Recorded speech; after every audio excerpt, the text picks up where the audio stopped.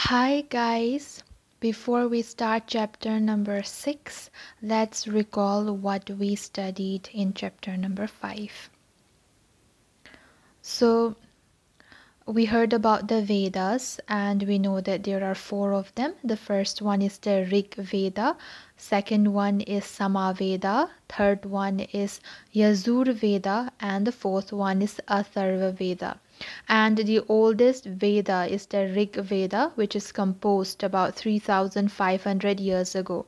The Rig Veda includes more than 1,000 hymns called Shukta or well said, and 3 gods are specially important during the Rig Veda time. The first one is Agni, the god of fire, Indra, a warrior god, and Soma, a plant from which a special drink was prepared.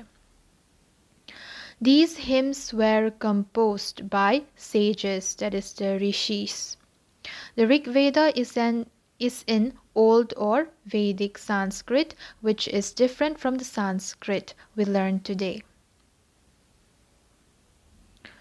So let's see about the different families of languages. The first one is the Indo-European. So in this family of languages, we can say that Assamese, Gujarati, Hindi, Kashmiri, and Sindhi, they belong to this family of language, and also the European languages like English, French, German, Greek, Italian, and Spanish.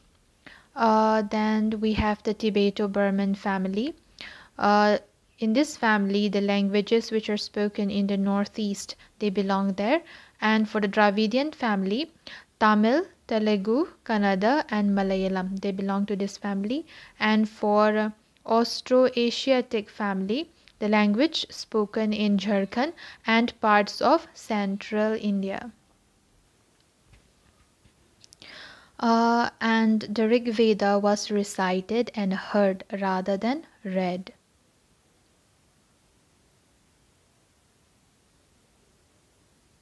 Okay, during the Rig Veda time, we can see horses and cows. And in the hymns of the Rig Veda, the rivers, that is the Indus and its tributaries and Saraswati, are also named in the hymns. The Ganga and Yamuna are named only once.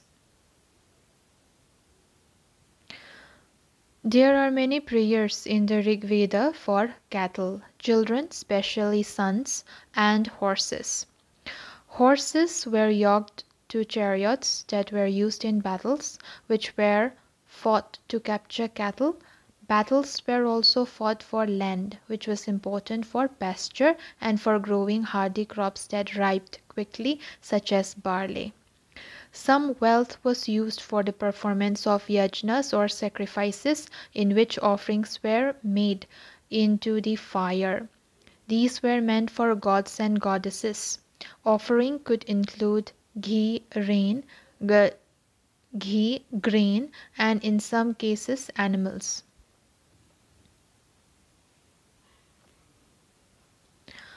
And the leaders are chosen, and often they are brave and skillful warriors. There are 2 groups who are described in terms of their work. So the people are described in terms of their work. The first one is the priest, sometimes called Brahmins, who performed various rituals, and the Rajas.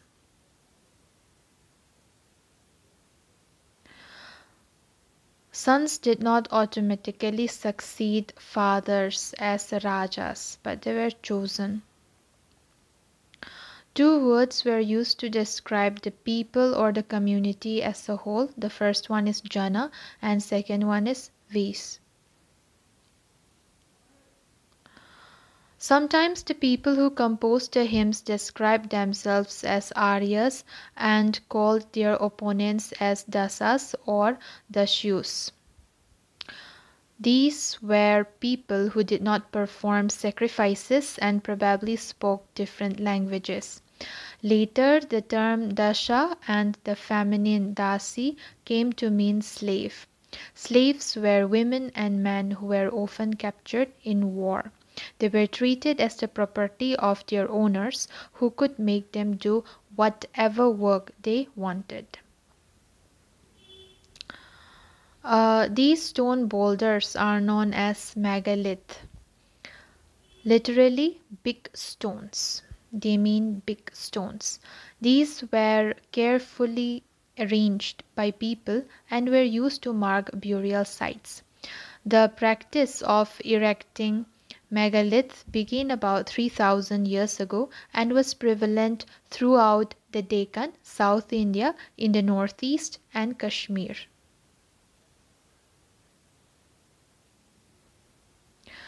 Okay, this type of megalith is known as cyst. Some cysts, like the one shown here, have portholes which could be used as an entrance. All these burials have some common features. Generally, the dead was buried with distinctive pots, which are called black and red ware. Also found are tools and weapons of iron and sometimes skeletons of horses, horse equipments, and ornaments of stone and gold.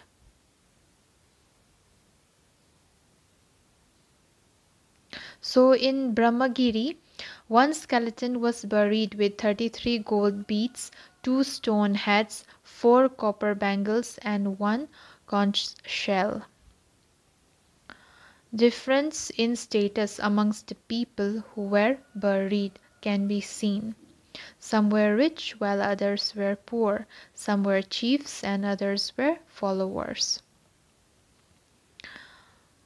These indicate that people, perhaps belonging to the same family, were buried in the same places, though not at the same time. The bodies of those who died later were brought into the grave through the portholes.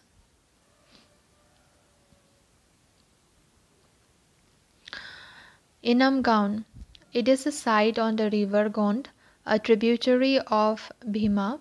It was occupied between 3600 and 2700 years ago. Adults were generally buried in the ground, laid out straight with their head towards the north. So this is during the Rig Veda's time. Sometimes burials were within the houses. Vessels that probably contained food and water were placed with the dead.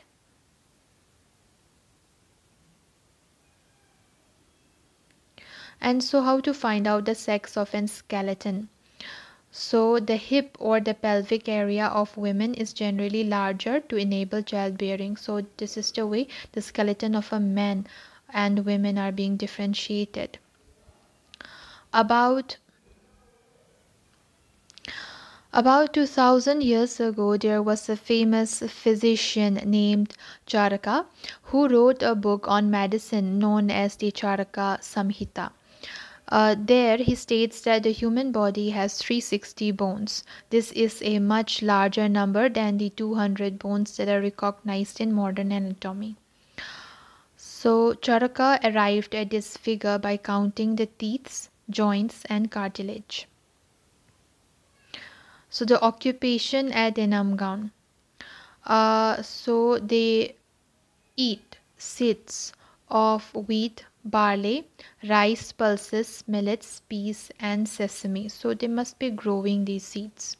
And they found bones also of cattle, buffalo, goat, sheep, dog, horses, ass, pig, sambar, spotted deer, black buck, antelope, hare, and mongoose, besides birds, crocodile, turtle, crab, and fish.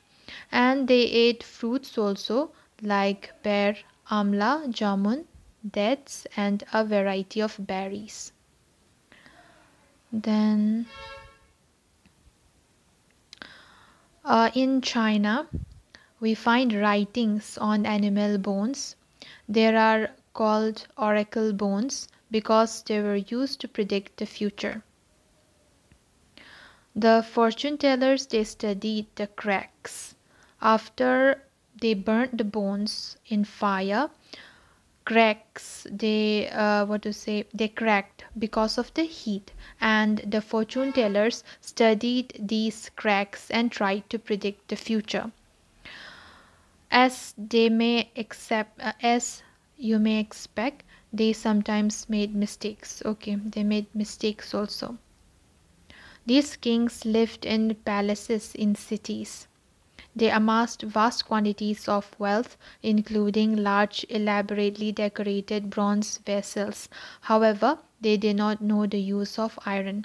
So, in China, about 3,500 years ago, they did not know the use of iron.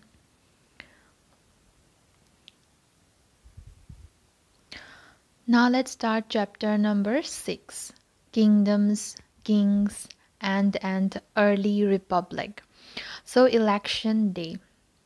Shankaran woke up to see his grandparents all ready to go and vote. They wanted to be the first to reach the polling booth.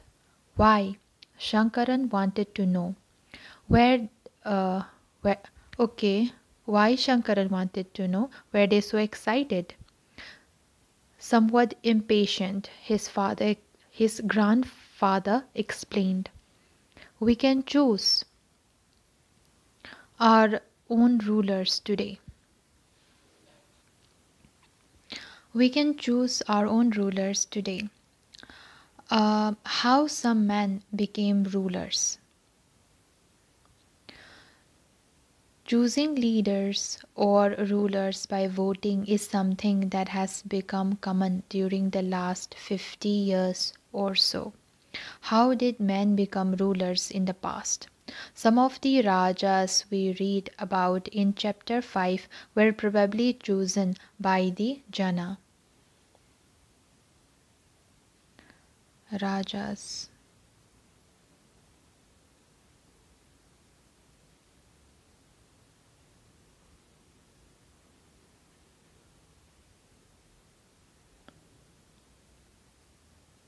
were probably chosen by the Jana, the people. But around 3,000 years ago, we find some changes taking place in the ways in which Rajas were chosen.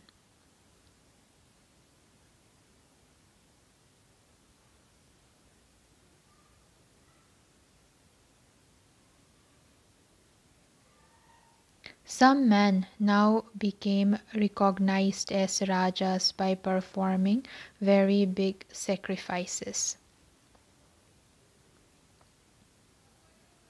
The Ashwamedha or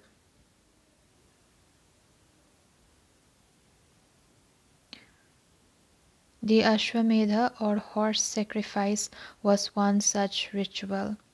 A horse was set loose to wander freely and it was guarded by the Raja's men. If the horse wandered into the kingdoms of other Rajas and they stopped it, they had to fight.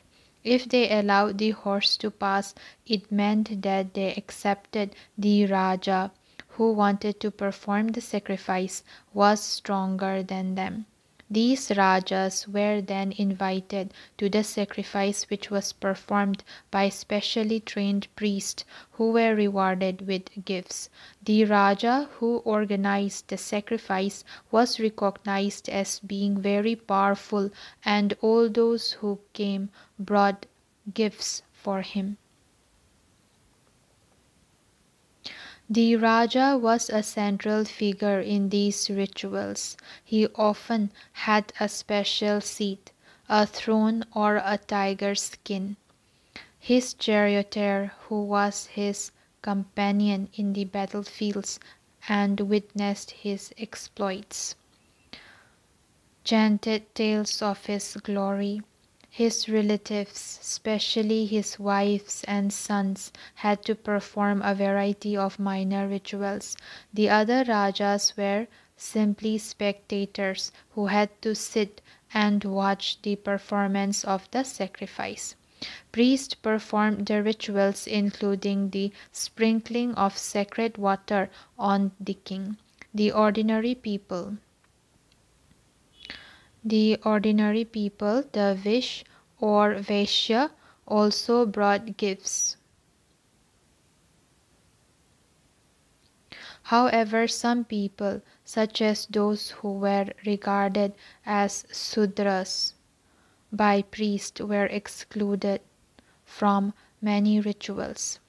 Make a list of all those who would be present at the sacrifice.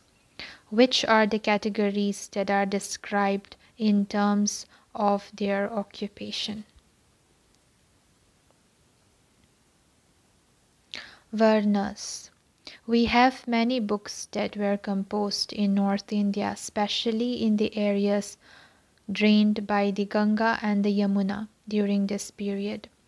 These books are often called later Vedic. So now let's come to the later Vedic age.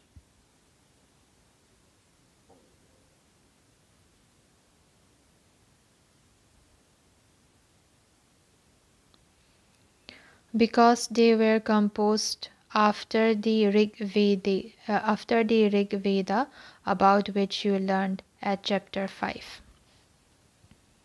These include the Samaveda, Yajurveda and Atharva Veda. As well as other books.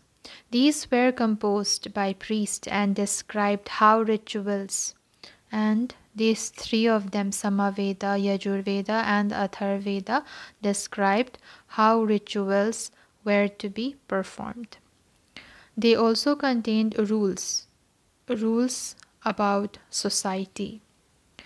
There were several different groups in society at this time: priests and warriors, farmers, herders, traders, craftspersons, laborers, fishing folk, and forest people.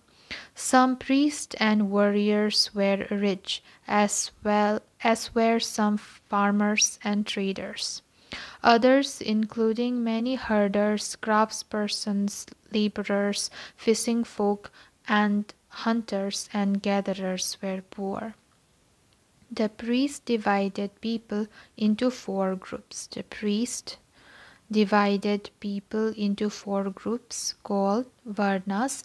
According to them, each Varna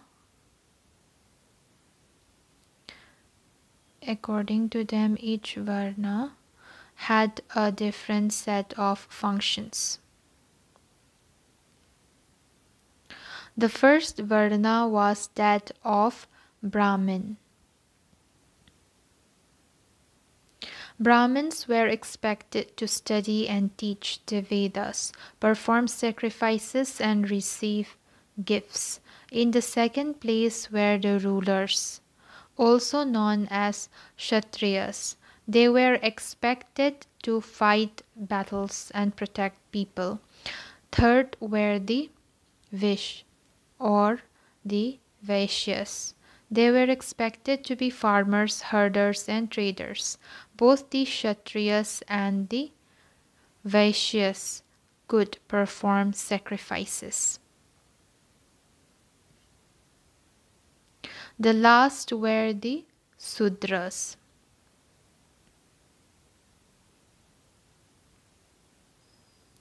Who had to serve the other three groups and could not perform any rituals. Often women were also grouped with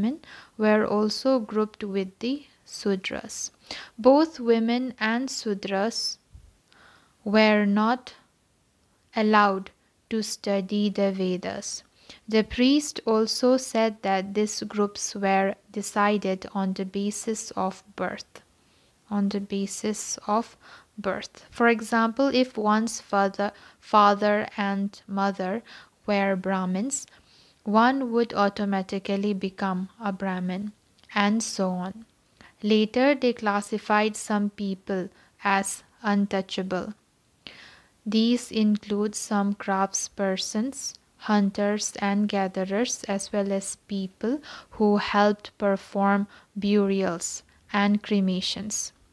The priest said that contact with these groups was polluting.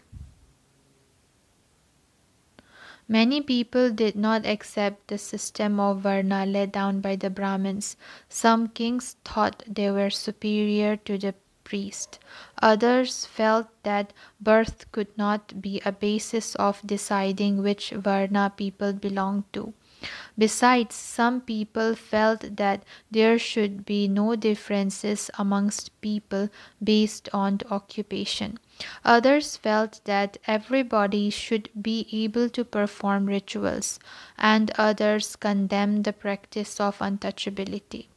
Also, there were many areas in the subcontinent, such as the northeast, where social and economic differences were not very sharp and where the influence of the priest was limited.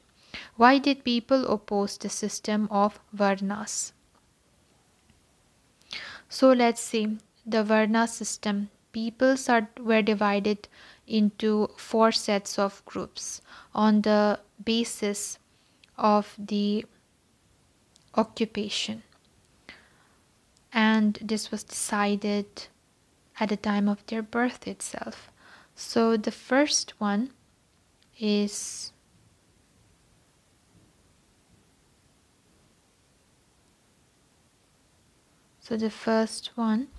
are the Brahmins.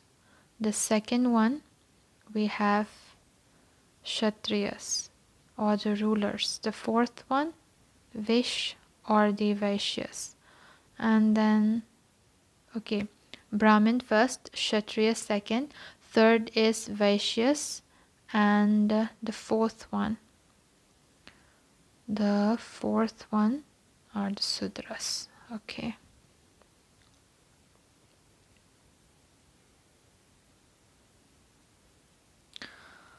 Now, painted greyware.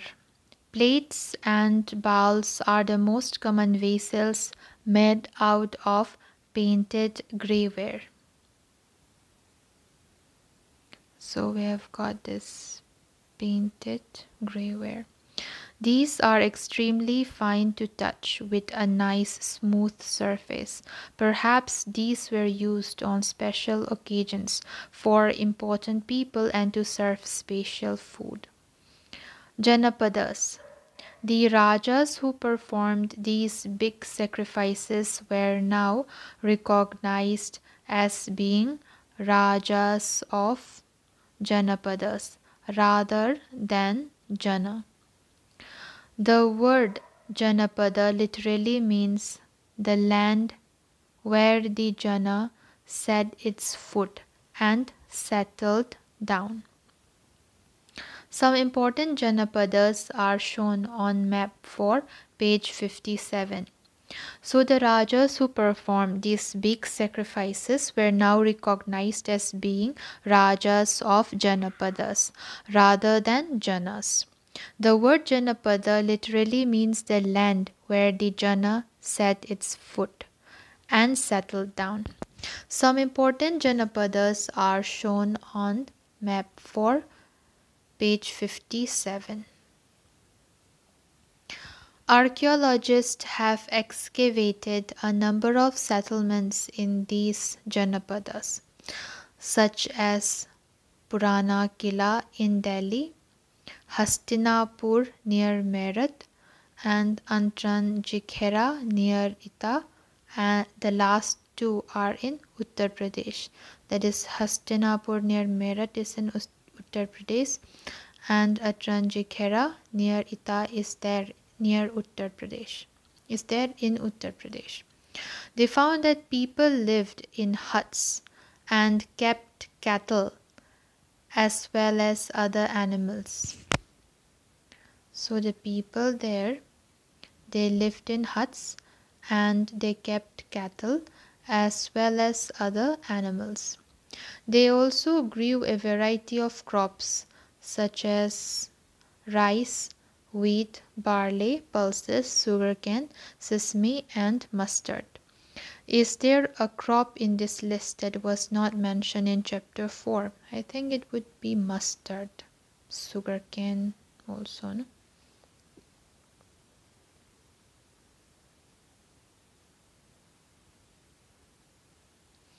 They made earthen pots. Some of these were grey in color, others were red. They made earthen pots and they were grey in color and also red. One special type of pottery found at these sites is known as painted greyware. As is obvious from the name, these grey pots had painted designs, usually simple lines and geometric patterns. Now let's come to Mahajanapadas. About 2500 years ago, some Janapadas became more important than others and were known as Mahajanapadas. Some of these are shown on map 4. Most Mahajanapadas had a capital city. Many of these were fortified. This means that huge walls of wood, brick, or stone were built around them. So this is the map 4 and important Janapadas, Mahajanapadas and cities.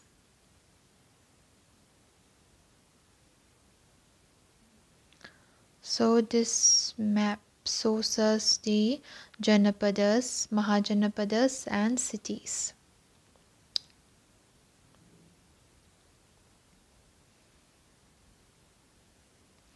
Forts were probably built because people were afraid of attacks from other kings.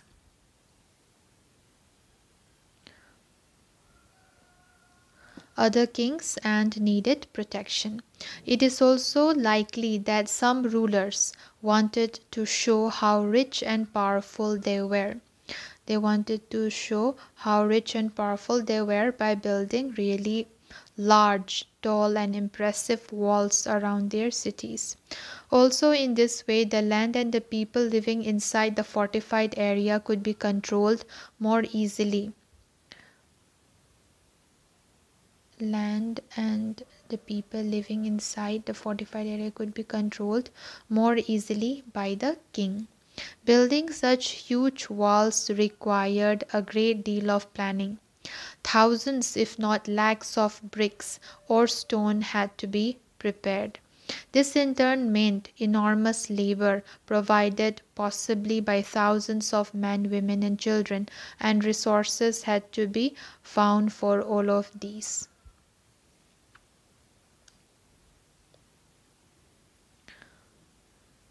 The fortification wall at Kosambi. This is a picture of remains of a wall made of brick found near present-day Allahabad, Uttar Pradesh. A part of it was probably built about 2500 years ago.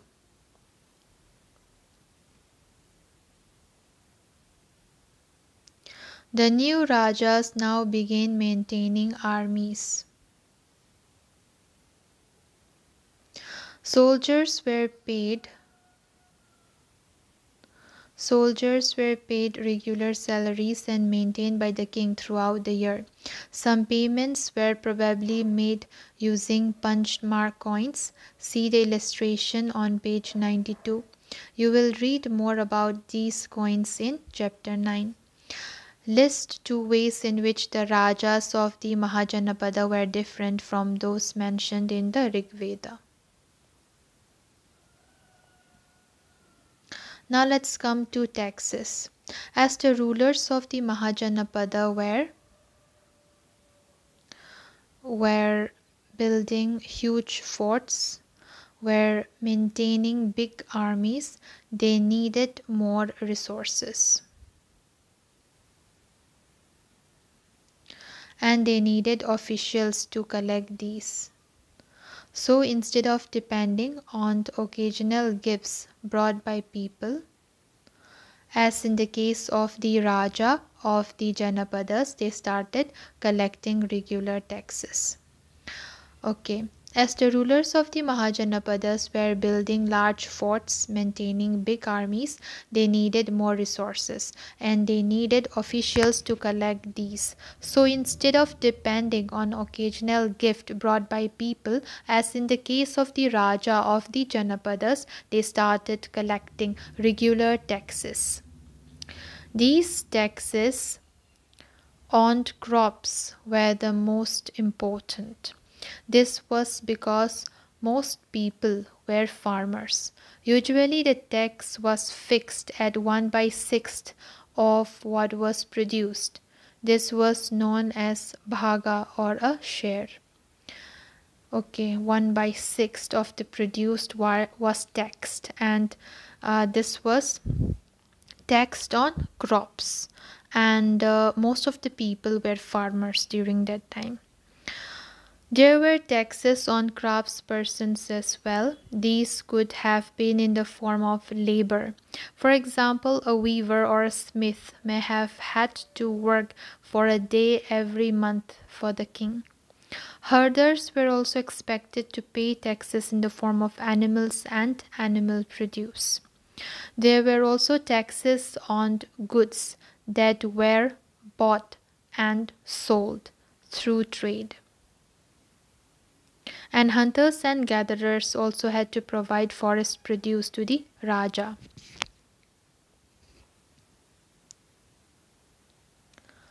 So there are different forms of taxes.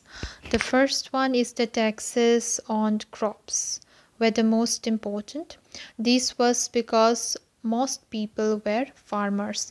Usually the tax was fixed at 1 by 6th of what was produced. This was known as bhaga or a share.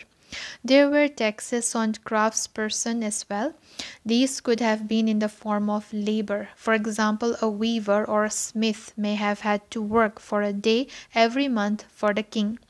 Herders, they were also expected to pay taxes in the form of animals and animal produce. There were also taxes on goods that were bought and sold through trade. And hunters and gatherers also had to provide forest produce to the Raja.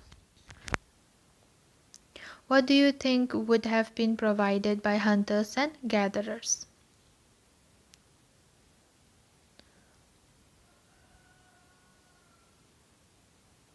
Now let's come to changes in agriculture. There were two major changes in agriculture around this time. One was the growing use of iron plowshares.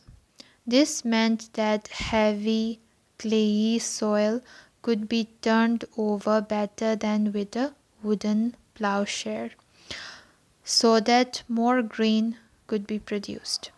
And second, people began transplanting paddy.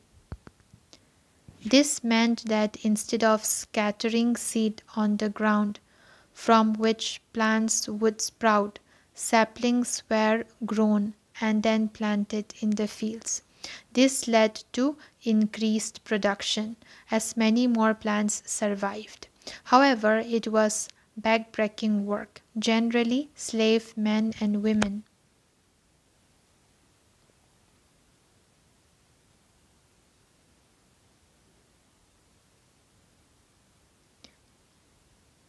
Generally slave men and women, dasas and dasis, and landless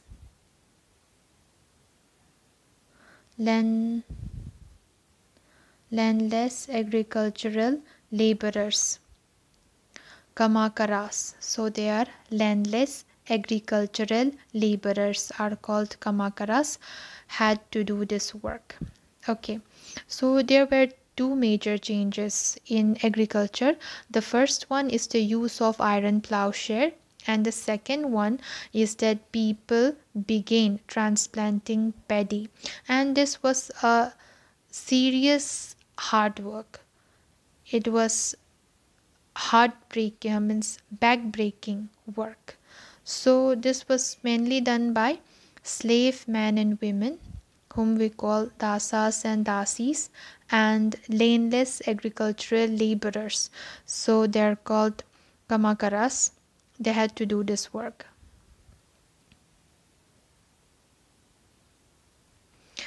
Can you think why kings would encourage these changes? Because there will be more produce.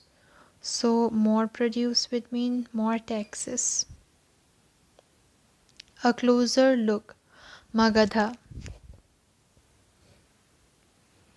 Find Magadha on map 4, page 57.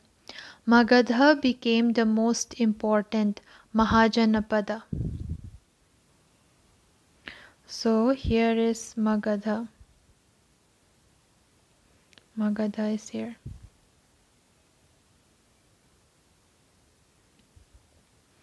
Magadha became the most important Mahajanapada in about 200 years. Many rivers such as the Ganga and Son flowed through Magadha. This was important for transport, water supplies, for making the land fertile. Parts of Magadha were forested. Elephants which lived in the forest could be captured and trained for the army. Forest also provided wood for building houses, carts, and chariots. Besides, there were iron ore mines in the region that could be tapped to make strong tools and weapons. Okay, so Magadha became one of the most powerful or most important Mahajanapada in about 200 years. And rivers like Ganga, Son flowed through Magadha. And the flowing of the river is important because it is used for transport, for water supplies, for making the land fertile. And also Magadha area was forested, and they can use elephants for in the army. They can capture them and train them and use them for the army. And the forests were also there, so from there they got wood which can be used for making houses, carts, and chariots. And they had iron ore mines in the region that could be tapped to make strong tools and weapons. Magadha had two very powerful rulers. Okay, Magadha, they had very powerful rulers, two very powerful rulers. The first one is Bimbisara. Bimbisara, and the next is Ajata Sattu. So the first one is Bimbisara, next one is Ajata Sattu, who used all possible means to conquer other Janapadas. Mahapadma Nanda was another important ruler. Mahapadmananda was another important ruler. He extended his control up to the northwest part of the continent. Rajagriha, present-day Rajgir in Bihar, was the capital of Magadha for several years. So Rajagriha, which is present-day Rajgir, which is in Bihar, was the capital of Magadha for several years.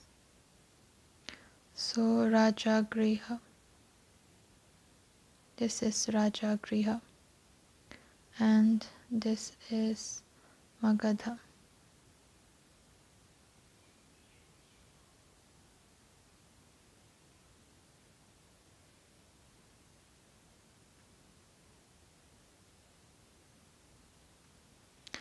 Later, the capital was shifted to Patliputra, present-day Patna.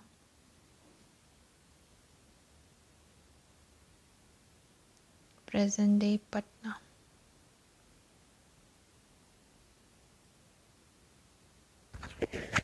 More than 2300 years ago, a ruler named Alexander,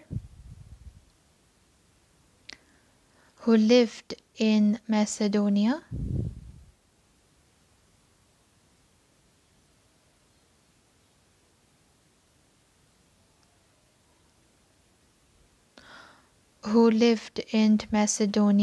in Europe, wanted to become a world conqueror.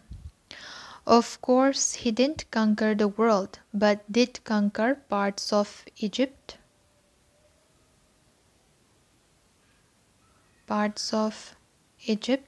and West Asia, and came to the Indian subcontinent, reaching up to the banks of the Bias. When he wanted to march further eastwards, his soldiers refused. They were scared, as they had heard about the Indian rulers had vast armies of foot soldiers, chariots, and elephants. In what ways were these armies different from those described in the Rig Veda?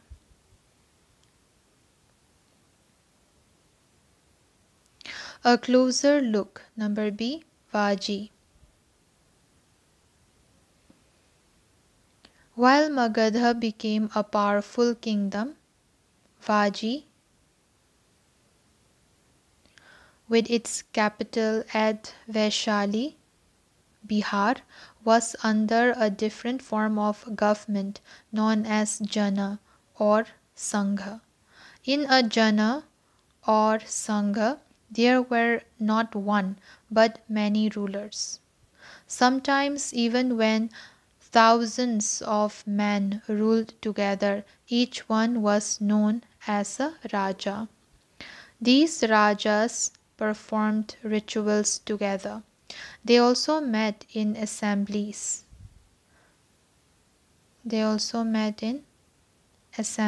And decided what had to be done and how, through discussion and debate. For example, if they were attacked by an enemy, they met to discuss what should be done to meet the threat. However, women, dasas, that is the slave, and kamakaras, that is landless farmers,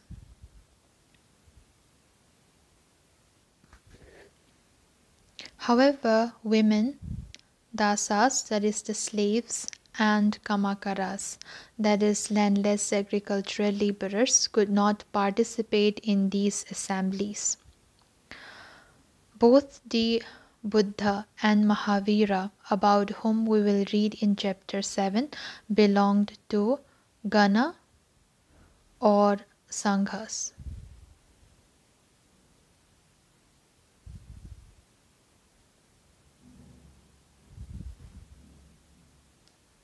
So Gana is used for a group that has many members.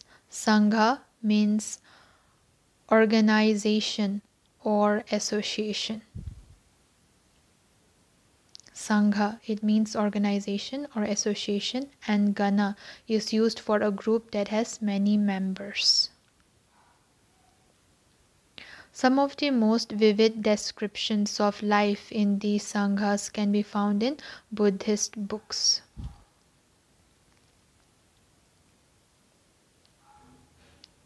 Keywords: Raja, Ashwamedha, Varna, Janapada, Mahajanapada, fortification, army, tax, transplantation, Gana or Sangha, democracy. This is an account of the Vajis from the Digha Nikaya, a famous Buddhist book. So, Digha Nikaya, famous Buddhist book which contains some of the speeches of the Buddha. These were written about 2300 years ago. Ajatasattu and the Vajis. Ajatasattu wanted to attack the Vajis. He sent his minister named Vasakara to the Buddha to get his advice on the matter. The Buddha asked whether the Vajis met frequently in full assemblies. When he heard that they did, he replied that the Vajis would continue to prosper as long as Number 1. They held full and frequent public assemblies. Number 2. They met and acted together. Number 3. They followed established rules. Number 5. They respected, supported, and listened to elders. Number 5. Vajis women were not held by force or captured. Number 6. Jaityas, local shrines, were maintained in both towns and villages. Next, wise saints who followed different beliefs were respected and allowed to enter and leave the country freely. In what ways was the Vaji Sangha different from the other Mahajanapadas? Try and list at least 3 differences.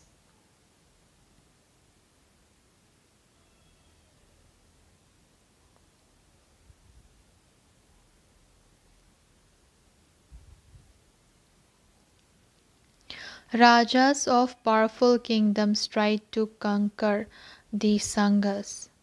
Nevertheless, these lasted for a very long time, till about 1500 years ago, when the last of the Ganas or Sanghas were conquered by the Gupta rulers, about whom you will read in chapter 11. Elsewhere, okay, Gupta rulers.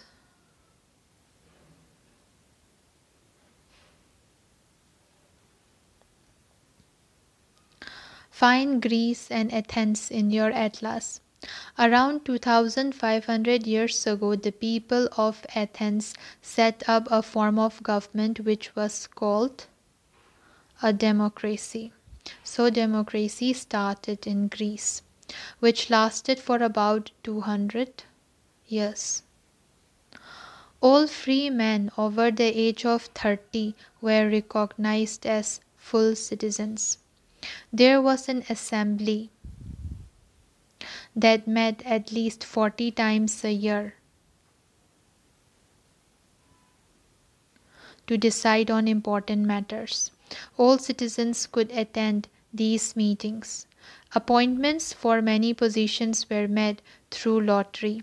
All those who wanted to be chosen gave in their names, and then some were selected through lottery. Citizens were expected to serve in the army and the navy.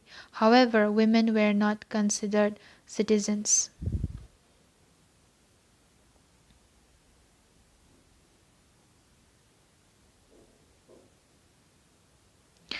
Also, many foreigners who lived and worked in Athens as merchants and craftspersons did not have right as citizens.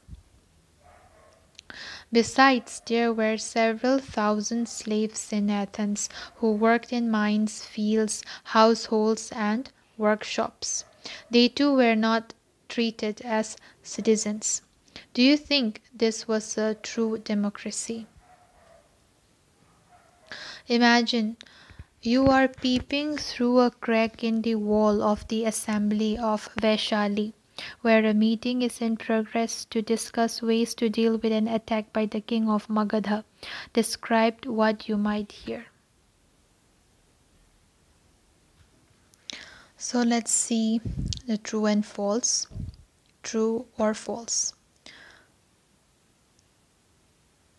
Okay, number A. Rajas who let the Ashwamedha horse pass through their land were invited to the sacrifice. True. The charioteer sprinkled sacred water on the priest. It's false. They are the priests. Priests sprinkled sacred water. Archaeologists have found palaces in the settlements of the Janapadas. They are not palaces, but they were huts. So it's false. Number D. Pots to store grain were made out of painted greyware. No, it's not. Many cities in Mahajanapadas were fortified. It's true. Now let's see some important dates. New kinds of rajas around 3000 years ago.